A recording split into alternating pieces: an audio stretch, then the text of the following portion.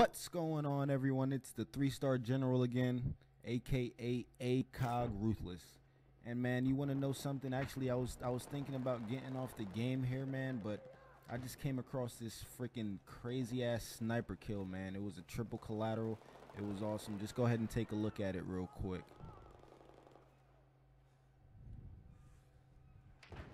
Bam, there it goes, man. It was freaking awesome. I'm not even gonna lie to you guys, man. My heart skipped a beat on that one.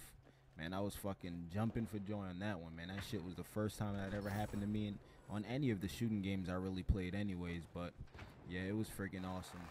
You know, without further ado, go ahead and hit that subscribe button, that like button, and we'll be throwing out way more videos just like this, man. You know, one-hit wonders and so forth and so on, man.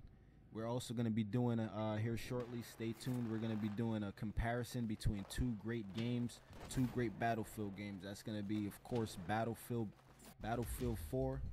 You know, go ahead and look at that little awesome little clip right there for Battlefield 4 intro. And also, we're going to be comparing that with Battlefield Bad Company 2. It's a oldie but goodie, man. I put emphasis on that goodie. It's a freaking great game. I feel like everyone should go out and get that game, man. It's awesome. You know, we're going to be doing the pros and cons and similarities and differences between the two. Man, go ahead and stay tuned.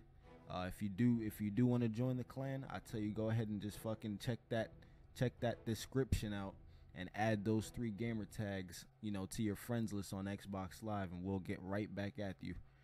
We're the 3 leaders of ACOG, and stay tuned, man. All right, enjoy.